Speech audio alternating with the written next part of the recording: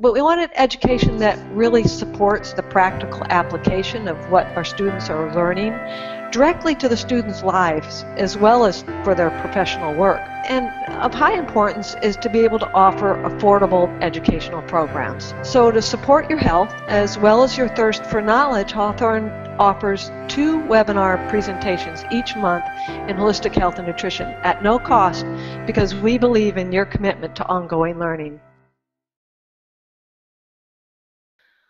Welcome back to Hawthorn University. I'm Paula Bartholomew, and I'm just delighted you've joined me. We're going to go through a few announcements, and then we'll have a brief conversation with our presenter, Dr. Minich. And at the top of the hour, we'll begin the webinar on whole detox. And let's get started. I want to remind you, like usual, everybody in the audience is muted so that we can have the best sound quality possible. But remember that we encourage and value your participation, so all you have to do is type in your questions or comments at any time during the presentation using the webinar panel. And at the end of the presentation, I'll pose your questions for Dr. Minich. And they'll also be putting information for you in the webinar panel. So anytime that there's a web link or a reference like that, you can be able to just cut and paste right from the panel and not have to cut down on note-taking for you a little bit. And also a reminder that we're recording this presentation and it'll be up on our website under archived webinars in just a few days. All About Alumni is a new online event that we're doing at Hawthorn, and I have the pleasure of interviewing some fantastic Hawthorn graduates. This is a 30-minute segment that's followed by a question and answer, and these presentations are airing live at noon Pacific time. It's on the first Wednesday of each month. And it's a time where we're featuring our graduates who have published books or articles, they're teaching classes, they're giving keynote presentations and creating just wildly successful blogs. And so I want to tell you about this. We want to introduce you to them and be inspired all the way around. So tomorrow we are airing Katie Carter. She's a nutrition consultant graduate. She's going to share her journey of weaving nutrition, yoga, and spirit in her small town. Katie's so terrific. She has so much to contribute. And Dr. Minich, she's a graduate of your food and spirit certification program too, right? I know. A smile came to my face when you said her name because I know she's gone through the program. She's a delight. She really is. And so I'm sure Katie's going to talk about some of the positive impacts that training had on her expanding her skill set too. So looking forward to that. Today, Hawthorn released our Master of Science in Holistic Nutrition revised coursework, and we've got some terrific student response. I'm really happy about it. I don't think I really have anything to say about that. I think I'm just patting this all on the back for everything we did, except these courses are just terrific, and so if you're looking for a comprehensive clinical master's program in holistic health and nutrition, I'm proud of this and would be happy to talk about it with you at any point if that's your journey. Okay, I think that's it for announcements. Let's move to being able to talk with our presenter. Hi, Dr. Minich, how are you? Hi, Paula. Great to be here. It's wonderful to have you back again. Yeah, third time's a charm, right? This is number 3. I think it is, yeah. So yeah. We have just a few minutes here, but I'd love to talk a little bit about research because I just so appreciate that your writings and your presentations are also packed. They're thoroughly referenced with current research. So it seems to be a point of emphasis for you too, as it is for me. It is, absolutely. You know, my background is more research than it is clinical. So I have a master's and a PhD in nutritional biochemistry. So it's, as I mentioned to you before we went on, I spent years in the lab. I spent years doing clinical trials. And even when I finished school, I continued to do research. So it's a part of, you know, I think it's part of the process of being a nutrition professional. I do too. Do you have... I think we have to just be able to stay current and so many things. But do you have some resources, some go-to resources that you tend to frequent for research?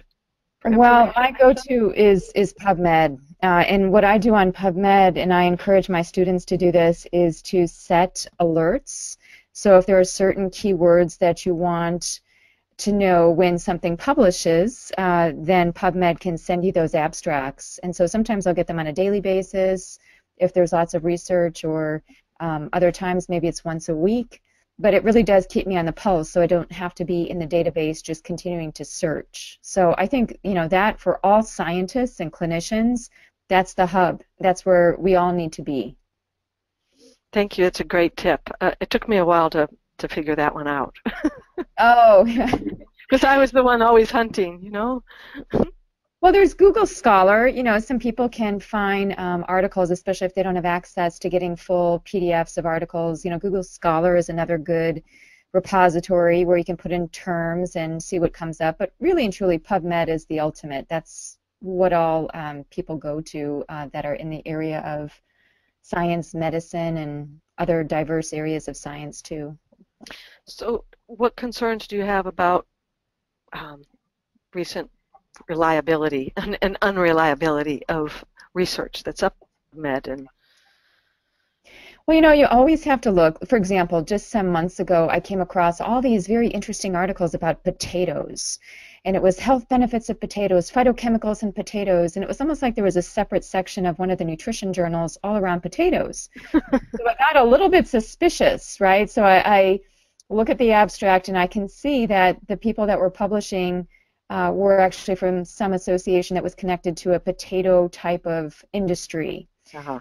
So, you always have to take into consideration who is publishing the article and how that article was funded.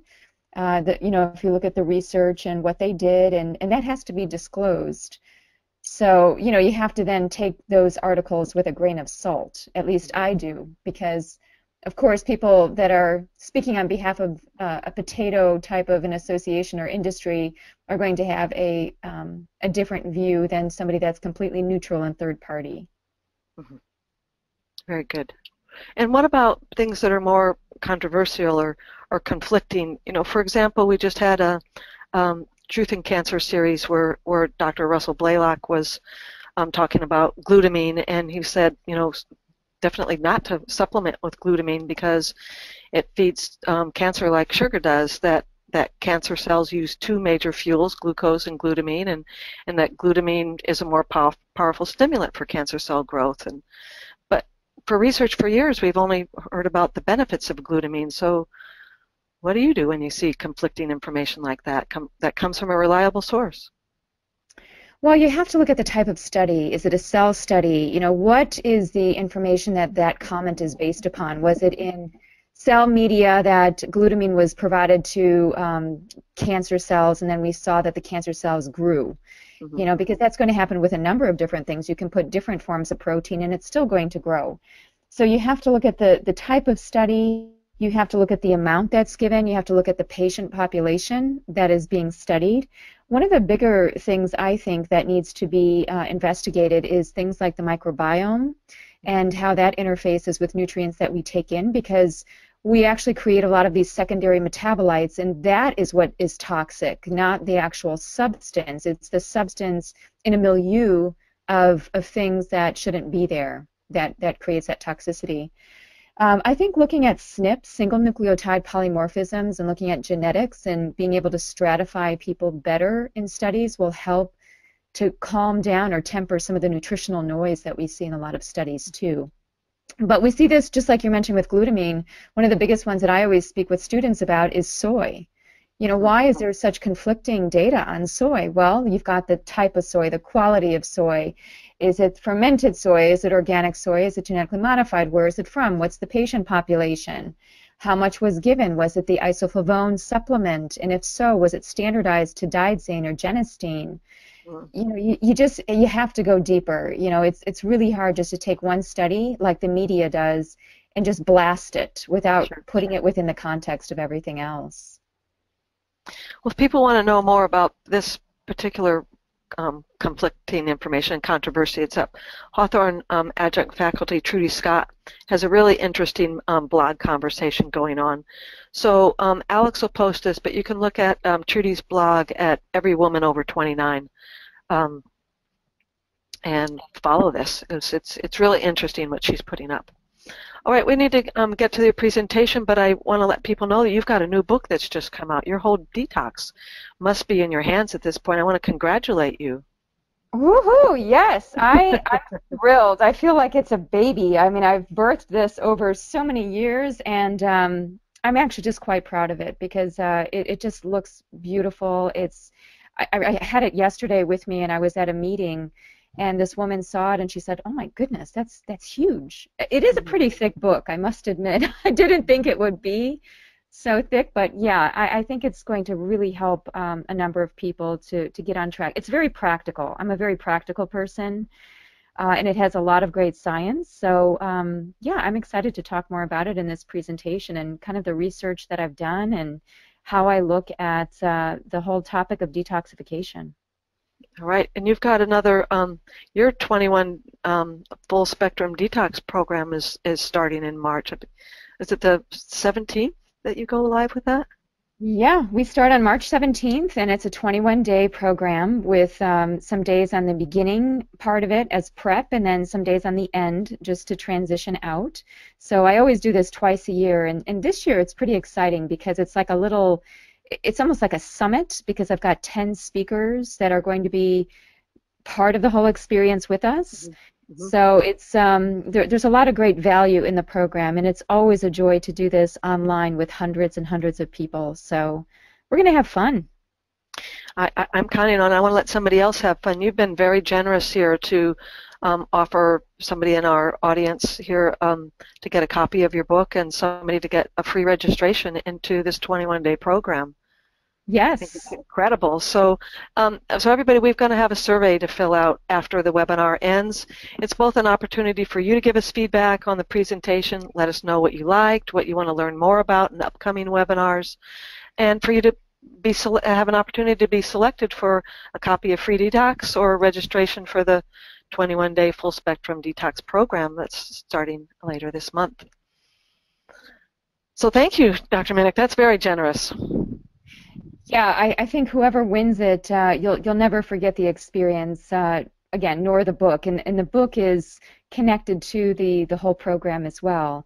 So it's just great because we have people from all over the world that are doing this, and so it makes for lots of dialogue. And as I was sitting in this functional medicine meeting last night, I was telling everybody about how there is so much power in groups. It's almost like it's hard for me to go back to doing one-on-one consultations because doing these whole detox programs with so many people, you know, people just help to support each other, and sometimes that's the biggest toxin, is not having supportive community.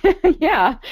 No, we'll get into that some in your presentation here, so I appreciate that. And, you know, tomorrow when we do All About Alumni with Katie Carter, she's doing the 21-day detox, and I hope I win so I can get in, even though yes, I'm not qualified to get into the drawing. But no, she just says it's terrific, and she's doing it again. So I'm hopeful for somebody in our audience to participate too. So with that, let's go on with the presentation. I'll start introducing this, and just give me a couple seconds, James, and let me know when you're ready to go with that. Okay? Thank you, Dr. Minich, for talking for a few minutes before. Thank you. Okay, for anybody else that's just tuned in, let me welcome you as well. This is Hawthorn University's webinar series, and I'm Paula Bartholomew. I'm the moderator for the webinar. I'm here with Dr. Deanna Minich for the presentation on Whole Detox, 7 Colorful Steps to Transforming the Toxic Barriers in Your Life. There are many detox programs available, but not very many of them see the whole person. Usually they focus on which foods to avoid and just talk about juicing or supplements and saunas, but Dr. Minich has developed a very different approach, one that's as much about nourishing as it is about avoiding, one that's colorful and engaging. It's not depriving or demanding. And during this webinar, we're going to learn about how to make small differences in a whole body and a whole life through whole foods and a whole system way to arrive at our most vital full spectrum selves. Wow. I love that. It was a whole mouthful. It was.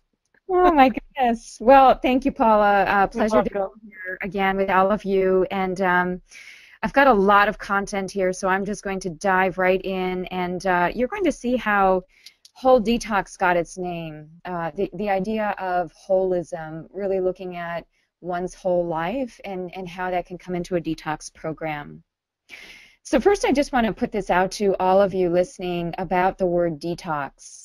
I know that, I've worked with Dr. Jeffrey Bland, who I would say in part is the father of nutritional detoxification. He wrote one of the forewords to the whole detox book, and the other one was written by Dr. Mark Hyman. But in working with Dr. Jeffrey Bland, I learned a lot about detox. I worked with him for about 10 years and worked on some formulas, some supplement formulas for detoxification, and I noticed that not everybody is very receptive to this word detox. There's a lot of debate and controversy around detox. There's scientific debate, which always astounds me because, well, you'll see, because I will be taking us through the history of detox. But there's even some talk in the media about, why do we have to do a detox? Our bodies are already doing their thing. They're detoxing. So these detoxes are just harmful. Some of them even go as far as saying that the detoxes are harmful. So I'm just wondering about this word, detox, and if we need to redefine it. If we look into the history of detox, and I did this, I sat down one night and was really reflecting on, why is there this controversy? And should there be controversy? And as I went through it in my mind, I started thinking about all of the different spiritual practices and even the health practices, kind of a parallel track with spiritual practices about cleansing. It's almost as though in every religion, in every spiritual tradition, there is something about cleansing that's involved, whether there's a fast or there's Lent or there's Ramadan or there's some time where we're pulling away from the outside world in order to go within, and even health practices. So what I thought I would do is just a quick summary of what some of those practices are. So what you will see is one of the things that I like to do, and again, this brings us back to the idea of the word whole. Why do we talk about whole?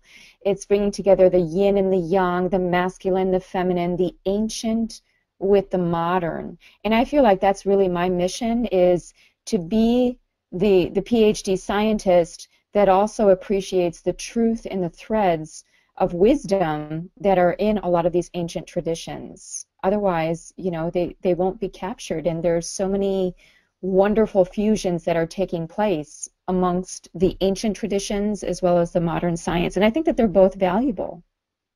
So one of the things that I think about with detox and even with health and healing, and perhaps it's because I'm married to an acupuncturist who thinks in terms of elements, is I think about the basic elements of nature. I think about air and smoke and fire and heat, water, oil, earth, and clay, and how these elements are used in the process. So it's not just that we're coming clean when we do a detox. I feel like we're getting closer to our true nature, and not just our inner nature, but then the outer nature too. And I've noticed that when I have patients go through a detox, they become very attentive to their surroundings, whether it's the microcosm of their home or their living space, or it's outside and their reactions to nature, seeing a tree, looking up at the sky. There's something really elemental that happens. And I would even go further to say that the act of eating is a very elemental one. We're fusing together all of these elements and making those elements part of our being. So it's almost like looking at detox from a very metaphorical, symbolic perspective. And, that's, again, the whole picture, right? It's left brain, right brain. It's not just looking at the analytical pieces, but the right brain pieces as well. So here is, if I look back at historical accounts of when people started to get rid of things in their bodies in order to be healthy or to be clean or to have it as part of a spiritual practice, we go back to something as old as bloodletting, right?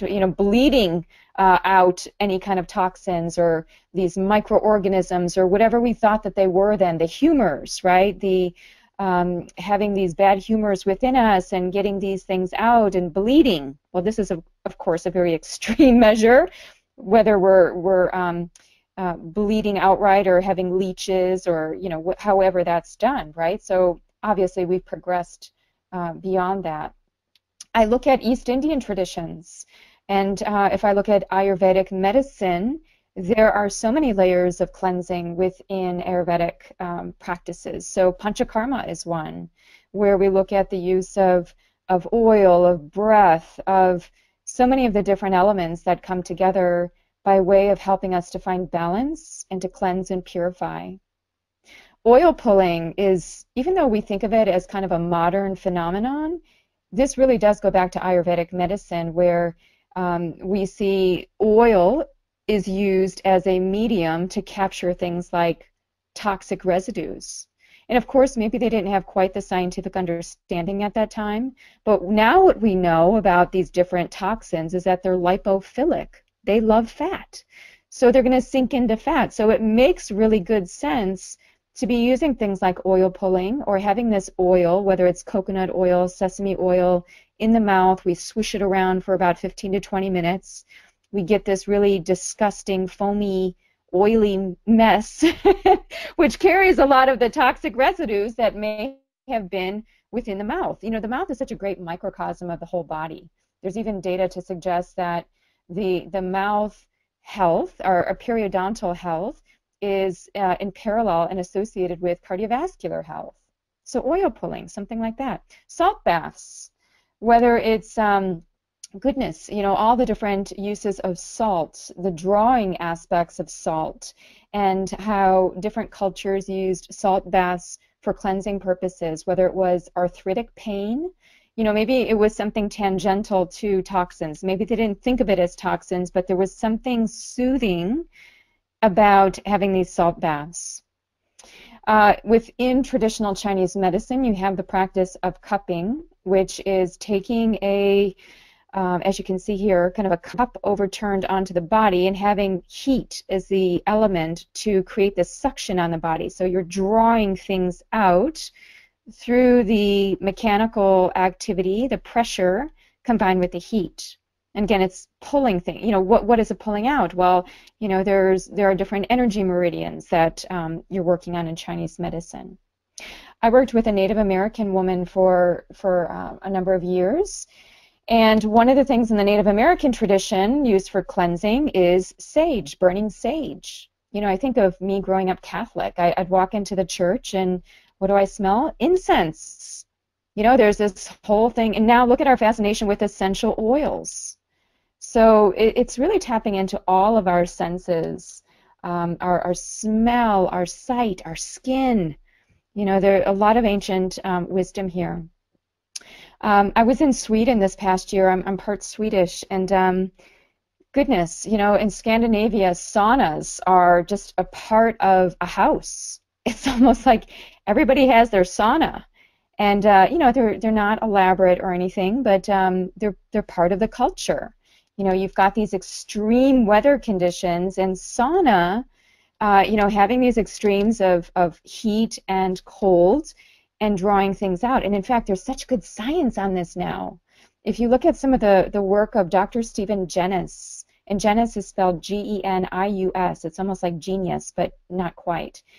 Dr. Stephen Genis, who's at the University of Alberta, has done some really fantastic work looking at, he calls it the BUS study. BUS, B for blood, U for urine, S for sweat. And essentially what he has found is that most things come out in the sweat. So we should really be focusing on sweating, especially when we have problems trying to get things out. So that means exercising to the point of sweating, or if we don't have a sauna, what are some other ways that we could sweat? Speaking of sweat, sweat lodges. I think, again, in a lot of Native American and other Native Aboriginal cultures, the use of sweat lodges. And what's really fantastic, if you've ever experienced a sweat lodge experience, it's not like you just go there to sweat. It's a very cathartic, spiritual experience. And so this, again, is speaking to me in terms of creating that whole detox, something bigger than just omitting certain foods. Clay, Yeah, that's one of my favorites, and I do talk about that with patients, especially for skin rashes or joint pain, the use of a variety of different clays and poultices. I even think of, back to the oils, I think of castor oil packs, pulling things out of the body for if there's inflammation. Wonderful, wonderful. And even if we look at Europe now, and we're kind of touring the world and maybe even several countries simultaneously, we look at Europe and the whole tradition of botanical medicine, all the different herbal preparations that were used for detoxification purposes. So getting things out of the body, pooping them out, vomiting them out, sweating, whatever we need to do in order to get things out. So again, that this has been acknowledged, and now we see that in our modern society in the form of what? Yes, these same herbal preparations, but we also see dietary supplements have really taken off, right? And this is in the age of when we didn't have those types of things, tablets and pills, and there were obviously tinctures of various types and other herbal preparations, but we've changed and gone beyond some of those formats. Teas, just even something simple as tea. There is an article that I'm wondering if Paula can get to everybody. It's an open access article that I published last year together with a colleague of mine, Romilly Hodges, in which we look at all the different nutritional actives for nutritional detoxification. And one of the things that stood out amongst all the different things, and of course we would already think of, well, cruciferous vegetables and turmeric and even fish oil came up in some of these studies. But teas, there were a number of studies on the different types of tea being used for hepatic detoxification. So lots of good data there. So here we find ourselves in the modern day questioning whether or not we need to be doing a detox and having this debate, or at least some of us are in some circles, right? I don't think it is a debate. I think it's pretty clear, and I think that if we're looking at it and knowledgeable about what's happening on the planet and what's happening as part of our individual health statuses, we would see that we don't all detox in the same way, especially with the genetic variability that each of us have. And that's one of the tenets of functional medicine is individual biochemistry. We're not all alike. So why is it that some people can live fine in a city, a very crowded, urban, polluted city, and have no symptoms, and then you have other people who travel there and get sick? They get asthma, or they have issues with just not feeling well, feeling low energy, brain fog, right? So it's been estimated that we have something on the order of 80,000 different chemicals in the environment. So let me just repeat that, 80,000 different chemicals. So we have a lot more toxic burden in our environment than we've ever had before. And I don't think that this really surfaced until we saw Rachel Carson's book published in 1962 called Silent Spring. And so this book is about how birds and the ecosystem of birds were changing based on certain things in the environment. So I think that that book was really great for setting the tone and getting people's awareness raised about the different toxins in the environment. Well, there's no surprise that we do live in a toxic world. One of the things I've been thinking about lately, there are so many different types of toxins, of course, but I've been giving lots of thought to plastic. Plastic is pervasive. It doesn't degrade very well. And I live in the Pacific Northwest, and there's a huge island of plastic in the ocean. And it's affecting the oceanic ecosystem, the fish, and then it's going to make its way back into our food supply, of course, if we eat fish or even algae.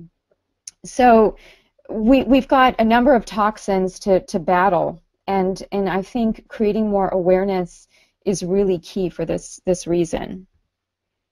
So you pick your favorite toxin here, but there are many, and this is only an abbreviated list. Many times when we think of a toxin, we think of heavy metals, things like mercury, lead, and arsenic. There's also a lot of data on POPs, and POPs is an acronym that stands for persistent organic pollutant. right? So these persistent organic pollutants are things like organochlorines and organo phosphates and fluorinated and chlorinated type of compounds that don't have very short half-lives. They have long half-lives, so they're staying in the environment for a really long time. And in fact, some of these pops are being referred to as obesogens because of their impact on metabolism, really jamming up some of our metabolic pathways. Plasticizers, and some of the ways that these different toxins work is through what we call endocrine disruption, meaning that they start changing up receptors for hormones, and so they're kind of hormone mimetics, where they kind of look like hormones, but they're dysfunctional. So when they key into these receptors, it starts turning things on or turning things off in ways that are not conducive to our health. And goodness, I could go into great levels of depth on all the different literature in toxins. There's a lot. I'm really giving you a very high level at this point. And I think that that's really what you need to know just in terms of justifying whether or not we do need a detox. So what do we have in the modern day to help us do that? We've got spas. People are now doing smoothies. Even my junk food dad, who normally does not touch anything healthy, can at least do a green smoothie every day, which is exciting to our whole family. Air filters, you look at some of the data on all the different elements and what we're exposed to. I mentioned water and the ocean.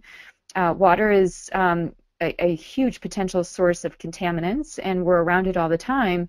But something that I think is even scarier in some ways is air pollution, because we don't see it, right? And it's not like with water, sometimes it tastes funny, or we just naturally go to getting a filter for our water or the water in our home.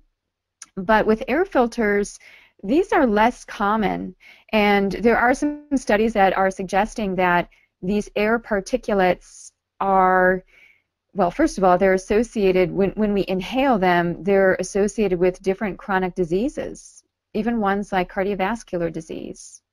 And indoor air is thought to be 2 times greater polluted than outdoor air.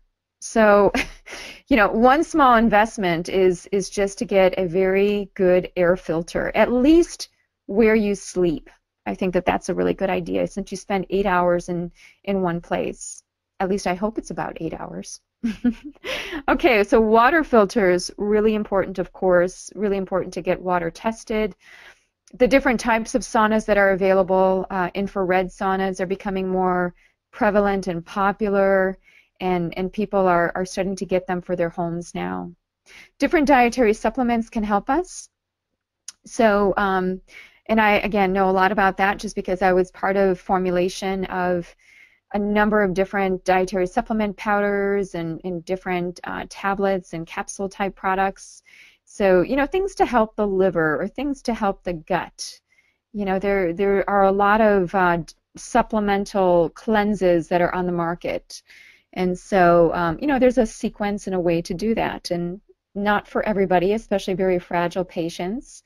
But fortunately, we have these things to help people that are pretty fragile and are more environmentally susceptible. This whole area, one of the things that I've started to do more work in is nutrigenomics, and as part of nutrigenomics, which is the influence of nutrients on genes, looking at detoxigenomics. And I didn't make that word up. That is actually a word that we see in the functional medicine community, in the integrative medicine community, in which we can look at the different genes that tie into how we get things out of the body. There are labs that you can get and order. Typically, this is more for primary care physicians, where you can get a patient's SNPs, or single nucleotide polymorphisms. These are just simply the gene variants that can alter how somebody processes toxins. Why is cigarette smoke really toxic for some people and not for others?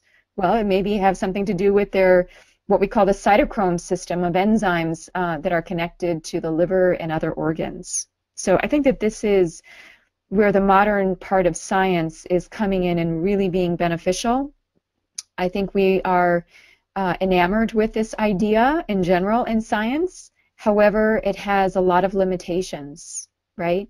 We can't just look at patients as one enzyme, one gene, and have a very simplistic approach. We also have to look at the complexity of genes. It's much more than that. So with that said, contrasting the ancient with the modern forms of detox, I suppose I would then say to all of you, with all the different detoxes that are on the market and currently being used in various clinical settings, how do you know what to choose? How do you know what to select? So I've looked into these in great detail, and especially when I was writing Whole Detox, and I wanted to understand what the pros and the cons were.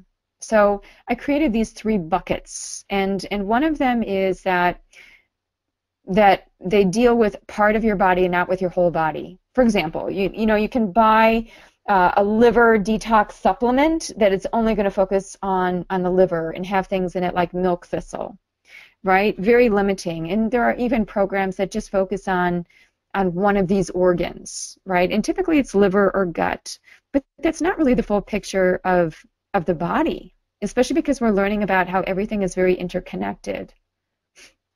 For other detoxes, and I do see this quite a bit in various clinical approaches, we focus on what to remove from the diet rather than what to put in. So in working with patients for 15 plus years, what I have noticed is that people are much more receptive to being told what they can eat versus what they can't eat. So a detox feels like it's a depriving, constricting event that they have to move through, right? And people tend to not look forward to it because of that reason. So I have shifted the language around Whole Detox, where I talk more about the nourishing, colorful foods.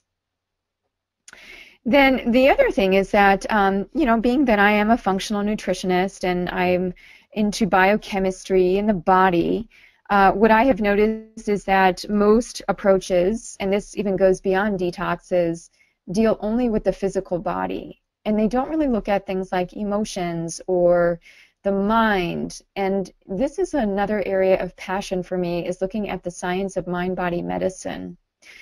There really is something to it. I taught a whole university course on mind-body medicine and had the students really experience what I was referring to in these studies. What were we seeing? What is mind-body medicine? How does the mind affect the body and vice versa? So it's almost like, in Whole Detox, what I tried to do was to take nutrition and marry it to mind-body medicine for a more complete scientific picture and also a more gratifying, fulfilling way to create lifestyle change. So yeah, really looking at this new frontier of how we can redefine detox. I think it's time. I think we're, of course, in the 21st century. It's time to look at things with new eyes, because otherwise, as Mark Twain would say, if you do what you've always done, you'll get what you always got. And I think that quote's even in the Dr. Seuss book, right? Where you can't expect different results if you're doing the same thing every time. So if we look at toxins, instead of just looking at them as being a heavy metal or a plastic, which surely those are toxins, I also look at toxins as any barrier to one's health. So that can be a toxic relationship. It could be a toxic thought, a toxic emotion, a toxic job. That's one that I saw over and over when I was working with patients. I'd have them on detox programs, and midway through, they start questioning their job. They start seeing the level of stress and really feeling like, goodness, I need an overhaul. I really need to pull back from this. This is not healthy. So detox is such a great time to just get clear on your life, to really look at what are the barriers. So just for fun, I have these 7, the number 7 just follows me in so much of what I do. So I have the 7 deadly toxins, which is just really a play on words here, but I'm going to take you through the 7 main ones that I address within Whole Detox. The first one is food-based chemicals. all the different things that we just spoke about, whether it's plastics, genetically modified organisms. We really do pay a lot of attention to food. That is first and foremost. The second toxin is what I call emotional baggage. So throughout Whole Detox, we do an emotion log. We have people pay attention to the different emotions that they're feeling and track them. The third toxin is limiting thoughts. And we have a lot of those. Goodness, you know, it's been estimated that we think somewhere on the order of 60 to 80,000 thoughts in a day. That's one day. Thousands and thousands of thoughts. And that most of those thoughts are repetitive and they're negative.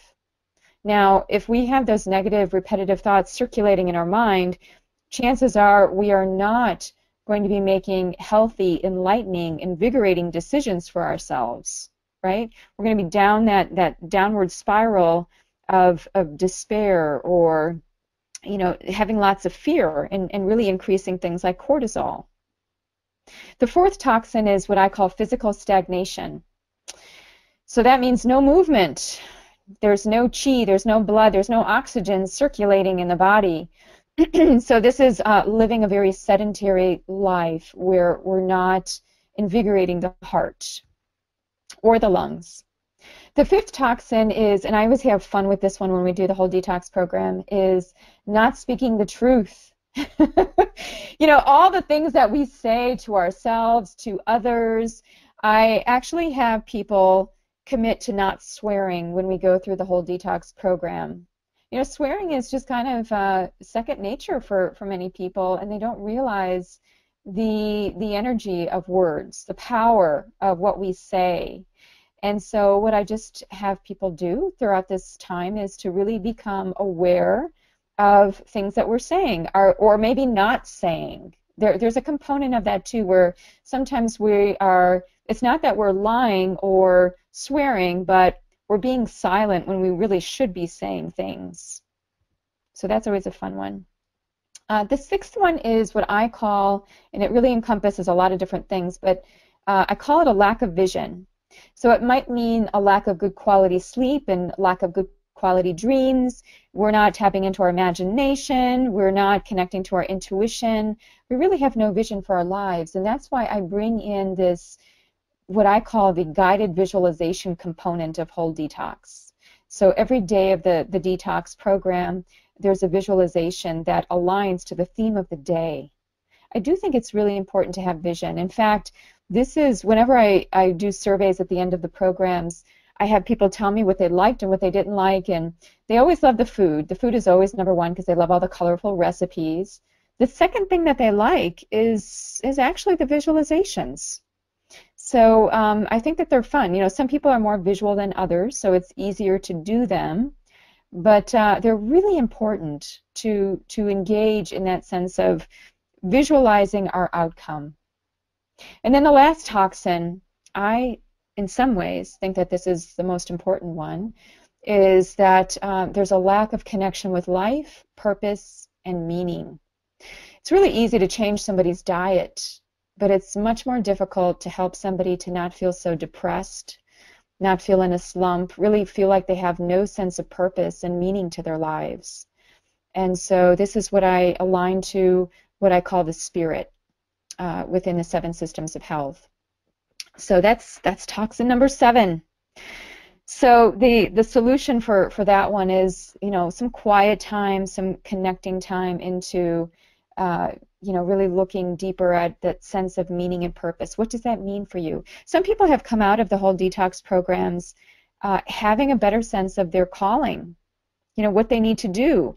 They really like the whole work in health and healing, and some of them get really inspired to even change courses in their profession. So, you know, that's always fun to see. So I redefined toxin. In redefining detox, I have been talking about that already a little bit, but I would say, you know, even though a detox tends to be done seasonally at the change of the seasons, which is why we're going to do ours at the spring equinox, at least in the northern hemisphere, and then I also do them in September, October when we go into autumn. I see it as a step towards lifestyle change. And when we emerge from the whole detox program, what I ask people is, what is the one thing? What is the one thing that you're going to take with you into your lives? How is this going to ripple through everything that you do and say and think and feel? What's the one thing? Because if we are all connected in the microcosm of who we are, then that one small thing could have huge dramatic impact. I also think that a detox needs to be personalized, and I'm going to talk about how I do that specifically. We live in the age of personalized medicine, and we are getting more and more to the place of personalized nutrition. We're getting more tools to do that. And, you know, as I've been alluding to, as you can see, I'm a big fan of connecting the mind and the body, that these two things are not separate. In fact, I think we're much more than the mind and body. So, in my whole interest of looking at ancient traditions, Ayurvedic medicine, Tibetan medicine, different forms of medicine in Asia, what I've noticed is that they have this connection to the endocrine system. And even in functional medicine, we have this connection to what Dr. Bland would call the HPATG axis, hypothalamus, pituitary, thyroid, adrenal, gonadal axis. So essentially, these endocrine glands, there are 7 of them that we focus on. So again, the magic 7 appears again. And each of them are connected to something symbolic. So they're not just physiologic, they're psychologic in their what they bring forward. And I like focusing on the endocrine glands because if you look at a lot of the literature on toxicity, one of the first systems to be impacted is the endocrine system. You know, why are they called endocrine disruptors, a lot of these chemicals? Because they're disrupting the endocrine system. Now, there are a couple of others. So the adrenals, of course, the ovaries, testes, pancreas is a large endocrine gland that, of course, oversees our digestive system. The heart, many people would not consider the heart as an endocrine gland, but it is. There is, I have some papers, some citations in my whole detox book where I talk about the heart as a neuroendocrine organ, that it releases different hormones into the bloodstream. So, and then of course thyroid and pituitary. Pituitary is seen as the master gland of many of these other glands, and the pineal gland, which regulates light. So what I did was I took these endocrine glands, I correlated them to color, and then I took the colors, and for each one I segment into the body parts, the lifestyle issues, and foods. So it all came out like this into the 7 systems of health. Of course, this one slide took a lot. This took years to come to. I didn't just process all of what I just said so easily. But again, this is very much a fusion of science and really ancient healing traditions. And if you look at the top of this table, you'll see I have little symbols for each and names, as well as the color for each of the endocrine glands, connecting that to the larger anatomical systems and physiology. Then what are the core issues? The more the symbolic, psychological core issues that connect. If we looked at life metaphorically, how would it look? And then the foods that connect in. So this chart is actually in the whole detox book in this color.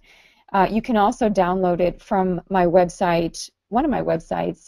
You can go to deannaminich.com. You can just download it. It looks a little bit different on that site, but essentially you can get a copy for yourself and use it as you'd like. So one of the things that I do in order to personalize the detox, and you know that everybody likes to know about what they are working with, because not everybody is the same that goes through the process, right? So what I talk about is, what is your spectrum type? Where do you need balance? And of course, we have all these 7 things within us. We have all these endocrine glands. We have all the symbology. But sometimes things are not all harmonious. So what I have folks do before they enter into the detox is they do the spectrum quiz. And you can do this too. You just go to whole-detox.com, and then you look at the little tab up at the top, and you see where it says quiz. It's free. You can just go in. It's going to take you some time to do it, though. It takes about I would say when I do it, it takes me about 15 to 20 minutes. It's quite lengthy. It's not a short quiz. And when you're done, you'll get this. This will be your result, and you can print it off. So you see all the different colors, all the different systems. The highest number is the system that is most out of balance. So you can see here that in this case, I think I did this some time ago. So this is me. I was out of balance with my fire system, which is more digestive, more about transformation, doing too much. And most people are, actually. This is the number one system that people come into the detox with really this strong imbalance. And then what you'll get to the right is this radar graph. And the closer your points are to the middle, that shows that you're in a state of health. So you can see that the fire point, which is off to about 3 o'clock or 4 o'clock, that's way away from the center, right? So that's how I personalize the detox. I help people to first assess where they need to be, and as we go through the program, there are days where we focus on these different systems, and then I ask them to pay even more attention to where they have imbalances. Now, I talk about the different types of people, and some of us just naturally gravitate to being a certain type. Even though we have all 7 of these elements within us, I can spot a root type a mile away. And of course there are kind of the positive attributes, things that are very redeeming and very enlightening about that system. And then there are other things on the other side of the spectrum which are very negative, right? It's just like anything in life. It's the yin and the yang. So you can have a flow type who is somebody that's very creative, very expressive, very emotional. But on the downside, it could be somebody that is just kind of wallowing in all of their emotions. So they have a lot of emotional baggage and toxicity around that. They can be very dramatic, and really their emotions can be toxic barriers because they're being impeded by their emotions rather than feeling like they're flowing with their emotions. So we talk about that. We talk about how all these different systems manifest in our lives. So what I'm going to do is quickly tour you through, and I mean quick, because the book really goes into much greater detail, but I wanted you to get a sense of when we do a whole detox program, what do each of these systems of health, when they are imbalanced, what do they look like in a patient? So first we have the root, and by the way, all these colorful inserts are also in the whole detox book. So you can use this as kind of a sheet to help you remember what everything is connected to. So the root is the color red. It's about things that are grounding, our defense system, our adrenals. We think of fight or flight, okay? So this is all about survival. So, and I also, by the way, see a lot of people in the detox that have an imbalanced root. A lot. That's up there with fire. And so these folks tend to have a lot of immune issues like autoimmune disease. They tend to have a lot of inflammation. They have adrenal fatigue. They have a lot of stress just in general. And that stress is primarily, it's either around their home, their finances, or their family. And those are all very root-like topics. The root part of us is really our ancestry, our family, what we connect to in our identity. So for some folks, they feel challenged that they don't really have that supportive community, and that in and of itself can be very toxic to one's decisions and such. The flow, I've already kind of given you an idea of the flow. This is the color orange, and you'll find, I know that you'll find this pretty curious, that I do a bit of the science of color in the whole detox book. So with red, I talk about how eating from red plates, typically you eat less than if you ate from a white or a blue plate. There's some science on that. The color orange is very interesting. I wasn't sure what I would find when I started looking into the science on orange, but in the animal kingdom, the color orange is connected to mating behavior. And we see that a lot in fish, in guppies, there are some studies, and you also see it in birds, showing a lot of high carotenoid plumage when they're ready to mate. So the flow is all about that sense of creative expression in us, and we can take that literally and talk about the reproductive tract. We can also talk about it symbolically. Are we creative in our thinking or in our living? And I talk here, when we talk about food, I talk about the things that are in our diets that help us to flow. So things like fats and oils, which coincidentally are connected to reproductive health. It's almost like each of these are their own little web. They're all very metaphorical and science-based in how they're connected. And it's just that, you know, I'm creating those links just to see them in terms of personalities and people and what we need to really work with. So a person with an imbalanced flow, water issues, swelling issues, any kind of issues with fat, so too little fat, fat phobia, I've seen a lot of that, difficulty with creative relationships, intimate relationships. Instead of the community like the root is focused on, this is focused on more a relationship with one other person. And here's where we talk a lot about emotional eating in the detox. And some of the data, and I like to collect data before and after. I did a very large detox program with the help of the Institute for Functional Medicine. We had close to 700 people fill out questionnaires before and after. We found that emotional eating was the thing that people improved most on. Now, when you go into a detox, it's probably not something that you might even be thinking about. And for many people, I don't think that they were initially thinking of it, but then they realized how much their flow system was toxic and really needed a lot of healing. The fire, this is a big one. The color yellow, it's right there in the solar plexus where we burn bright. We've got our digestive fire through our stomach acid. Here we talk about carbohydrates and yellow foods. Well, we've had too many carbohydrates in our diet for some of us, right? A lot of these processed ones that are, in fact, very yellow. So it's not always that we need more of these colors. Sometimes we need less. So I talk about some interesting research in the book on job-related stress, because this is really the center of work-life balance, how we take things in and transform them. So somebody who's really fiery is going to be somebody that's an overachiever, but they're overachieving to their detriment. You know, they really need to just be de-stressed and get their blood sugar balanced and feel good in their gut and not have indigestion. So this is, again, when I have done surveys for people, I have found that 80% of people that do the spectrum quiz have a problem in their fire. If it's not the primary one, it's one of the secondary ones. The fourth one is the love. And the love is up in the heart, and it's all about the color green. Let me just go back there. It aligns to vegetables. So green leafy vegetables, we talk about the heart and cardiovascular system, we talk about the lungs, everything that's up in that upper chest area, right? And we also talk about things like forgiveness and gratitude and how healing those things can be, in addition to incorporating movement. Every day of the whole detox program, people have a movement activity. So they're guaranteed even just a couple of minutes of getting some oxygenation and some movement in there.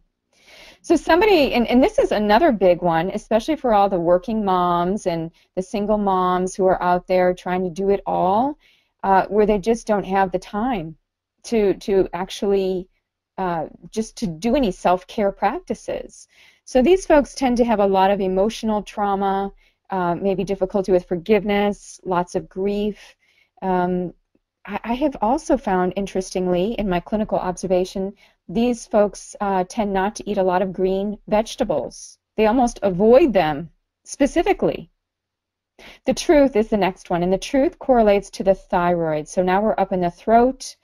We focus here on sea plants, things that lubricate the throat. So fruits like melons, and I focus on a lot of the liquid foods, so smoothies and soups and sauces and broths and stews and teas. And all of these are really wonderful for a detox anyway. So a lot of these formats of food are already incorporated into the recipes for the program. So here I talk about how we speak our truth. And so I've already talked about that a little bit. And which choices we make, how authentic are we, and how well do we track to our personal truths. So, you know, just even looking at the physiology of the lips, are our lips cracked? Do we have a sore throat? You know, what's going on in that area? I think it's a very interesting one to look at. And people really like this one. It's a difficult one because it brings up a lot of issues for folks. But once they embrace it and realize what's going on, they shine a lot of light on a lot of healing for themselves. The insight. Now the insight is indigo, a lot of eyes here, and it even correlates with the eyes, the physical eyes. And in ancient medicine, the pituitary gland is referred to as the third eye. You know, if you look at where the pituitary gland sits, it's right in the middle of the head. So if you were to draw a line out to the forehead, it would be right there in the middle of the forehead, essentially, a little bit lower between the brows. So we've got that pituitary gland, which is, being that it is the master, and in fact, this is the gland that in several traditions people meditate on because it has so much power and strength. And, you know, it's really signaling on to all these other organs. So I look at it not just for that, but I connect it to the other eye of intuition, the other eye of imagination, the other eye of intellect. You know, it's right in the brain region. So we talk a lot about how we are in our thinking when we get to this point. And as I mentioned before, talking about visualizations.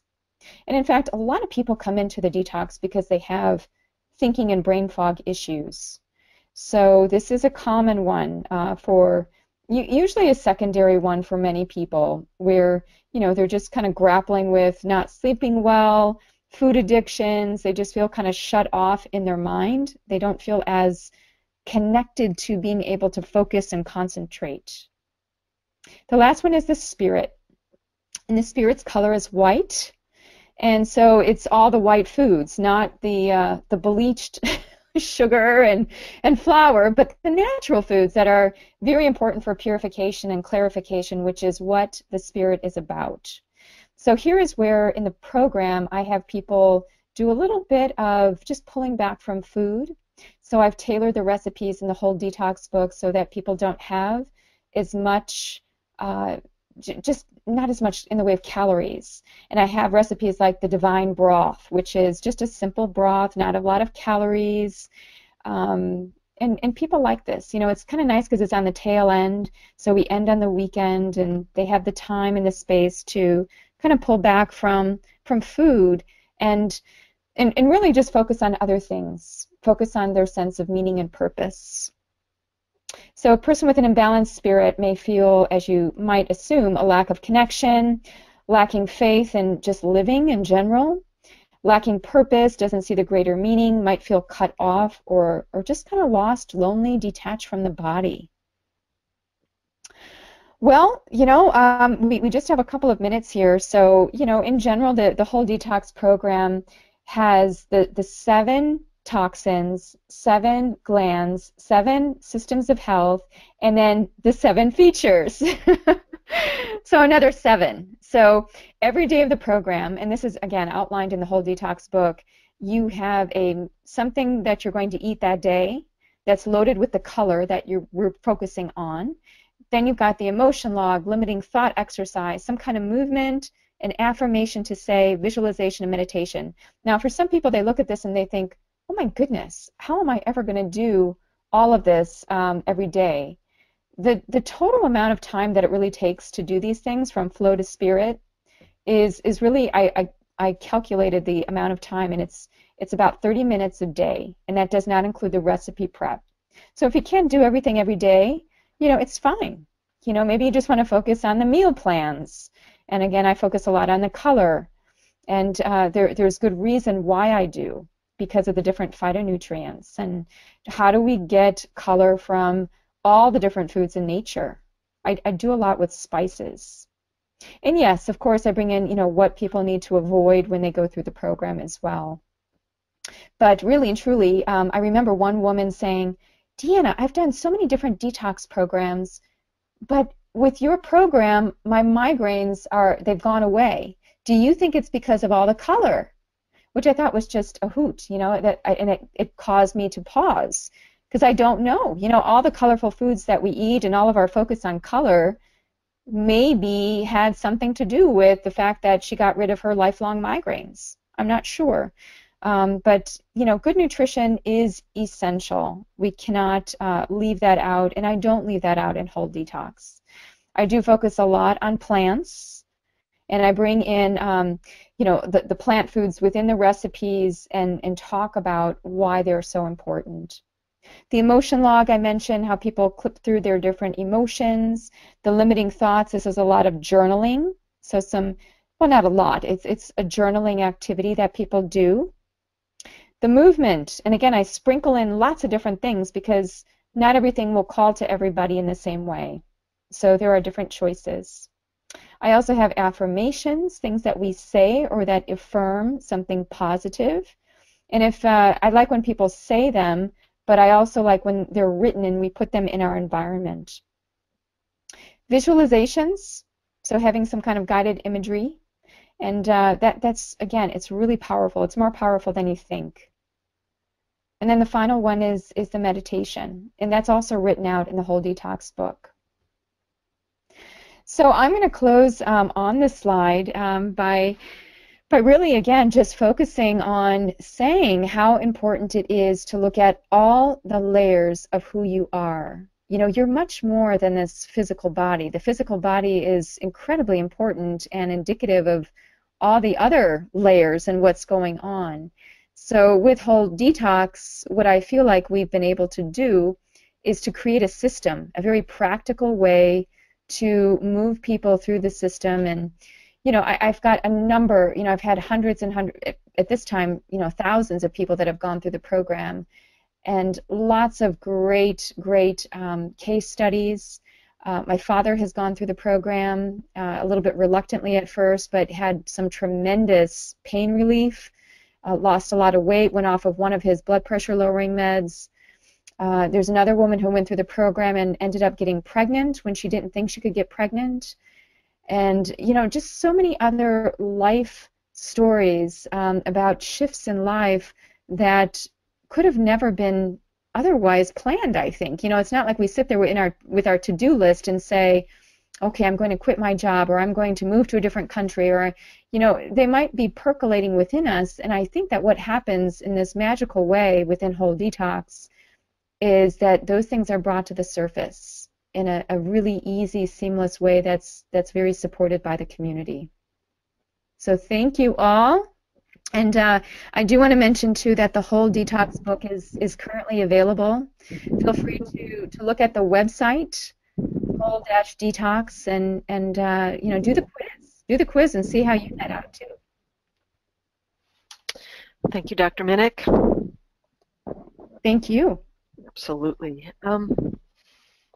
I appreciated the testimonials of the program and what people actually experience, because it's just not my experience that takes place in more, let's say, modern kind of detoxes, where you just are focusing on one part and doing some powders or something. You don't have these kind of insights that come up as you do in a Whole Detox. So it can be really a huge wake up and life transformative for people. Yeah, absolutely. You had mentioned an article that you'd written, and if you get me the details for that, if you think it would be appropriate, we can attach it to this webinar so attendees have it when they go into the archives. Yes, I will do that. And again, it's a 24-page review article. It's on nutrition and detoxification, so it's very specific to the different nutrients, looking at the cell studies, animal studies, and clinical trials on the different pathways, you know, and how we can upregulate and be very supportive for those processes. So I will definitely get that to you. Okay. And detoxigenomics, I love that you put in. I've certainly seen it. When the first time I saw it, it's like, oh, that's got to be a Jeff Bland term. It just so it would come from him if it hasn't, but. No, actually, you know, it's so funny though, because he wrote in the foreword and for Whole Detox, I think his word was detox. It was something, he brought in the toxicity aspect. It was this big long word, and even my publisher said, Deanna, that's not a word. And I said, believe me, you don't know Jeff Bland. He creates these words. He's a synthesizer. It's a beautiful word. And it's an honor to have a new term in your book. So. Oh, absolutely, absolutely. You talked about the personalizing spectrum and taking the quiz. Do you find that people are going to come out with a primary spectrum, but can there be several? Can you be that out Yes. of balance that like they Yeah. all show up? Yeah, and there are two ways to assess the questionnaire results. One way is just looking at the quantitative results. So you'll see at the end when you do it, if there are any that are above the number 15, then those are very much out of balance. Now, for some people, like when I showed my result, I didn't have any that were over 15, but I was looking at them in relation to one another. Then I would just stack them and look at the top three.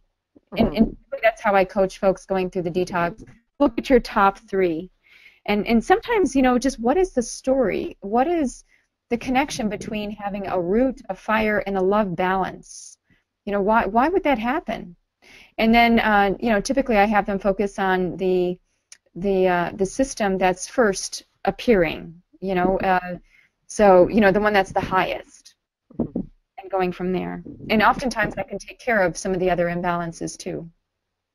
Sure. Okay, some more questions.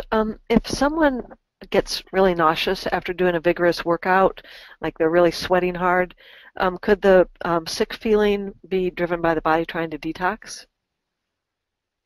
It might, and by way of detoxing, when we're releasing all of the sweat, we're also releasing precious electrolytes, so things that we need like magnesium and potassium. So if somebody is dizzy or nauseous, it could also mean that we're losing some important minerals, and those do come out in sweat, and they have to be repleted. Yeah, it'd be an interesting, question. It's a great point of view, and if they actually feel better after they start, drinking and eating some afterwards, would be very telling for that. Yes, absolutely. Yeah, don't go into a sauna or be sweating if you're not properly hydrated, and at least have a little bit, eat within the hour before you start doing lots of sweating, so that at least, something small, so that you have stable blood sugar, so it's not your blood sugar dropping, because when you're in these saunas and sweating, metabolism is very high, and it can be sustained even when you come out of being in a sauna.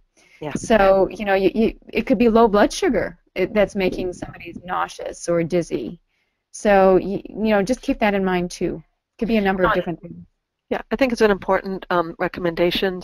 I often hear to exercise before sauna, but dehydration is often a factor in. So. Oh yeah, definitely. Mm-hmm. And with sauna, I don't know if you've seen with the far infrared saunas that are out. They have near infrared sauna now. That's the newest technology. Have you seen those? I have. I can't speak to the intricacies of all the different types of sauna. At least on the infrared side, I do like the infrared because there aren't a lot of studies on infrared relative to the traditional dry heat sauna, but with the infrared, it just seems like a person can tolerate the heat better. I hear a lot of positive remarks from that. So I don't know with the near infrared how that differs from just a traditional infrared sauna, but perhaps there's, different spectra of light are going to do different things in the body. Sure. And the temperature is very different. In a far infrared, you're looking at 100 to 110 degree temperature versus 180 to 200 in a more traditional sauna. Right. So that might play a part of it too. Okay, if we're working with a client, can we help them effectively if they have SNPs in phase 1 and phase 2 detox pathways? Yes, definitely. In functional medicine, we talk all about what we call bifunctional modulation. So balancing phase 1 and phase 2.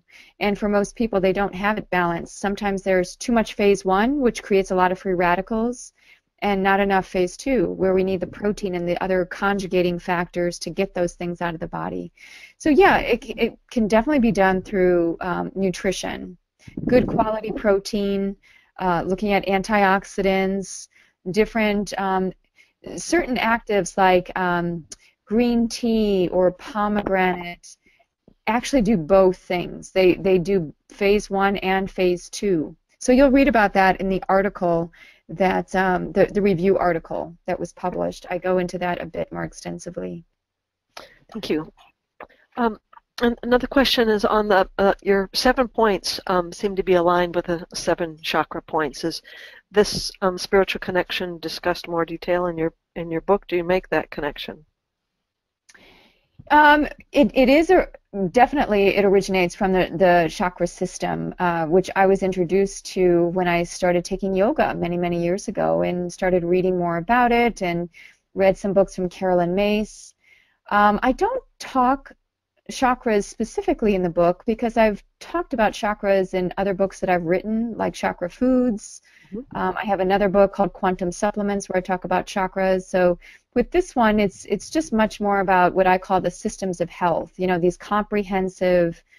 They're not actually the chakras anymore because they've morphed to include a number of different things.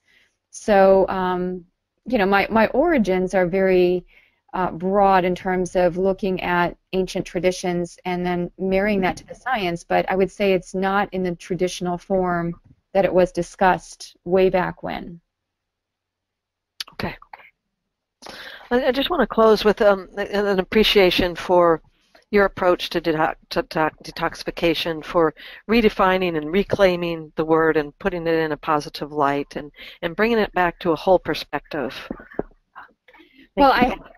Well, thank you for acknowledging that. I hope that we can all be bearers of continuing to fight the good fight of detox. And I think as long as we know our facts, that it's much more sophisticated than just thinking of drinking lemon juice and water and sitting in a sauna. You know, it's actually very complex science. And so I think once people understand that, then they say, oh, I get it, genetic variability, and, you know, we're not all identical. We live in different places with different exposures.